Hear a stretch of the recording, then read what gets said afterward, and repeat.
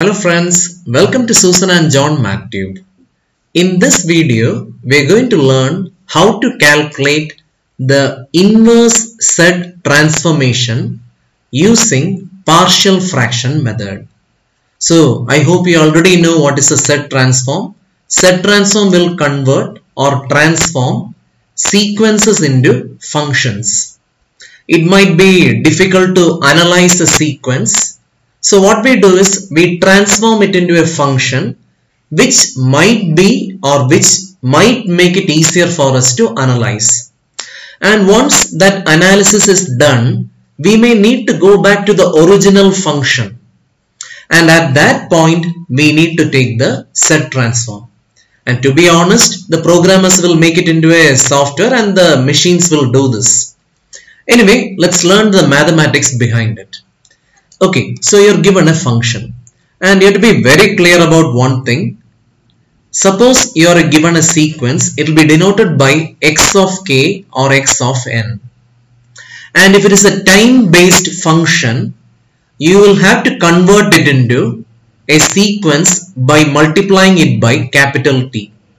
Because once you multiply it by capital T, this continuous input will become a discrete input. For example, you'll get 1t, 2t, 3t, like that. You'll get discrete input and hence discrete output. Anyway, the input will be x of k in my video, but in some books they use x of n. Both are correct. Now, once you take the Z transform, our function will be transformed into a function of Z, which will be denoted by capital F of Z or capital X of Z. And book to book, author to author, person to person, it might be different. But this is exactly what we are going to follow in our videos. Okay, so I think you got a rough idea. So we have to find the inverse Z transform. And we will learn three methods. Method number one, partial fraction in this video. And in another video, we will learn a very powerful method, that is the residue method. So this is another way in which they can ask. They will give you Z transform is this, find x of Z. So basically the same thing. Okay. So the first thing you have to do is you have to give the function a name if the function does not have a name. And when you are applying partial fraction, don't forget you have to multiply both sides by 1 by Z. This is the critical step. Many students forget it. So once more, give the function a name, capital X of Z or F of Z, whatever you like, and then multiply both sides by 1 by Z. So when I multiply by 1 by Z, I know that the right side will become Z plus 2 multiplied by Z plus 10. Once more, I am warning you, don't forget this step. Because in examination, you might be in a hurry and you'll convert the original function into partial fraction. No. In partial fraction method, you have to multiply by 1 by C or 1 by Z. Now the same old story. You are all experts in partial fraction or method of decomposition, whatever. We call it A by Z plus 2, and I'm going to skip this minor step. But do it yourself. Okay. Anyway, I got the value of x of Z by Z to be 1 by 8 divided by C plus 2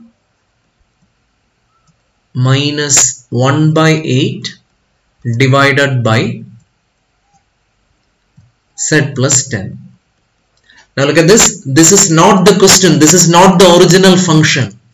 So I am going to multiply throughout by Z. So there is common 1 by 8. And I'm multiplying by Z, I'm multiplying by Z, I'm multiplying by Z. So I'll get Z by Z plus 2 minus Z by Z plus 10. We can take the Z inverse. So I'm going to write Z inverse of x of Z is equal to 1 by 8 Z inverse of Z by Z plus 2 minus Z inverse of Z by Z plus 10. Now time to remember your Z transform formula. Do you remember this formula? The main reason we did like this is to retain Z in the numerator. Many formulae for inverse comes with Z in the numerator. Now one more line, 1 by 8 into minus 2 the whole power k minus 10 10 minus 10 the whole power k. I'm just applying this formula. Can you see z divided by z minus minus 2. So a is minus 2. That's it. Now look at this. Another question. Okay, are you ready with your pen and paper? Okay, write the question. So like you, I am also excited. So I am going to find z inverse and I converted it into partial fraction. Oh no. What is the mistake that I made here? Think about it. Pause the video and think once. Look, they asked me to find z inverse. I converted it into partial fraction because the method is partial fraction method. But it is 100% wrong. So look at this. Don't forget, call the given function as, you can give any name that you like. I called it f of z. If you want, you can call it x of z. This was the mistake that I made. See, I accidentally made the given function into partial fraction. No. What will you do? You'll multiply both sides by 1 by z. Okay, now the basic partial fraction method, I'm going to call it a by z minus 2 plus b by z plus 3 plus c divided by z plus 3 the whole square. And I'm multiplying throughout by z minus 2 into z plus 3 the whole square. Imagine I'm multiplying here, I'll get 1. I'm multiplying it by the same stuff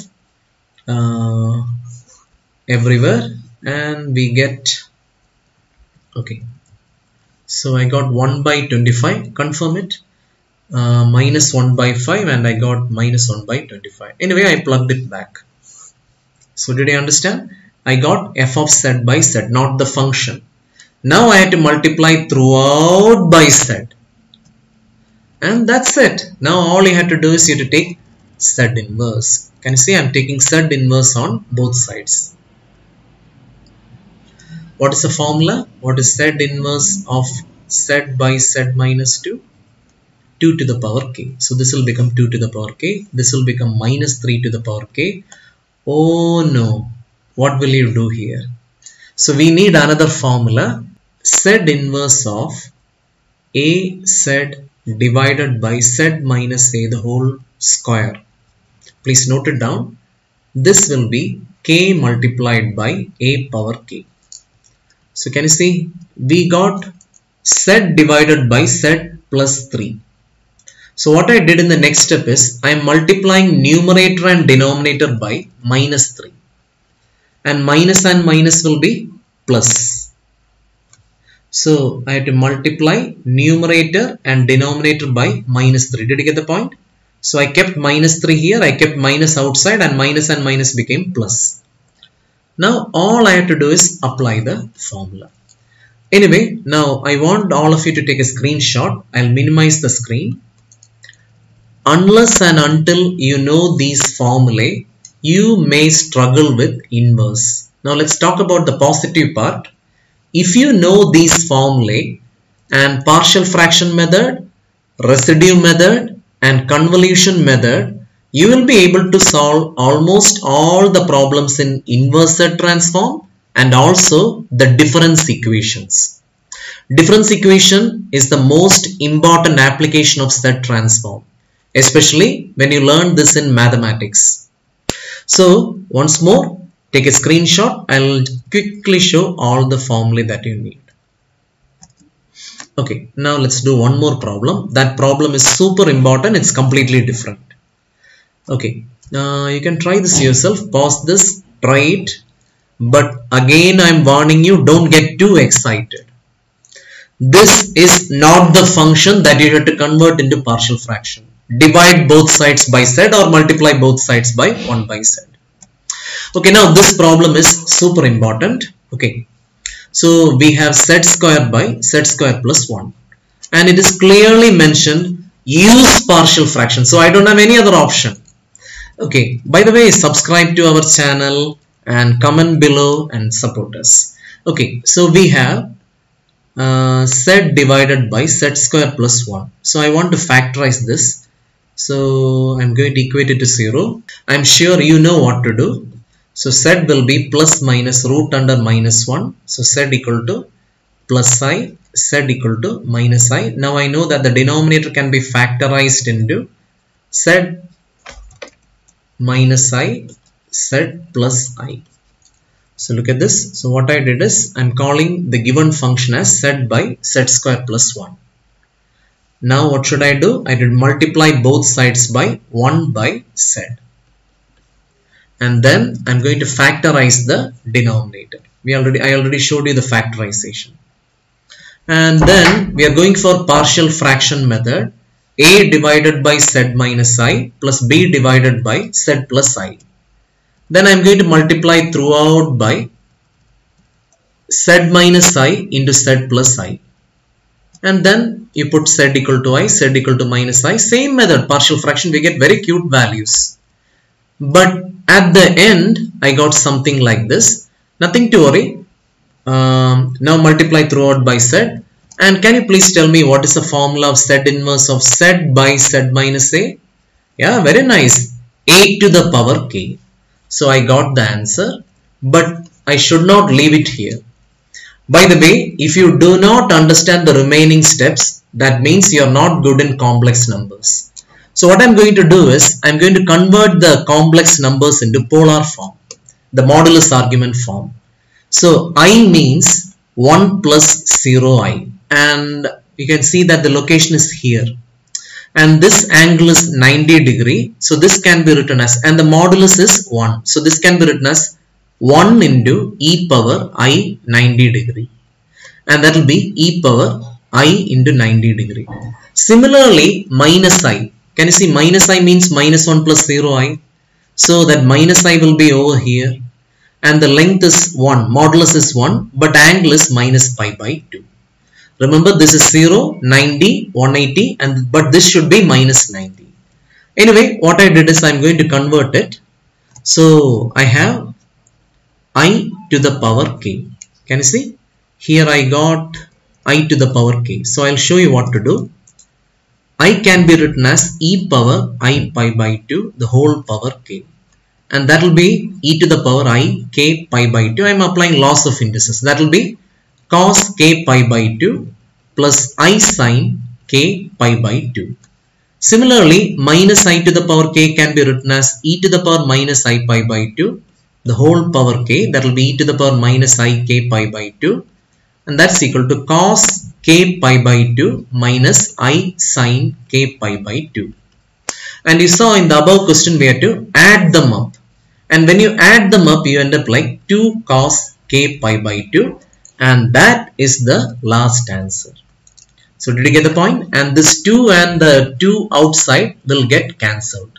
This is extra important. Make sure you try it once. Now, a small job for you. I hope you understood. So immediately I want you to practice this question and this one.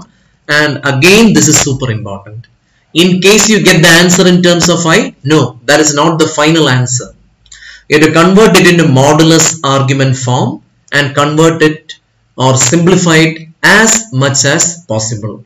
So I'll be back with another video in which we will discuss convolution method and inverse method or the residue method. So till then, my friends, bye.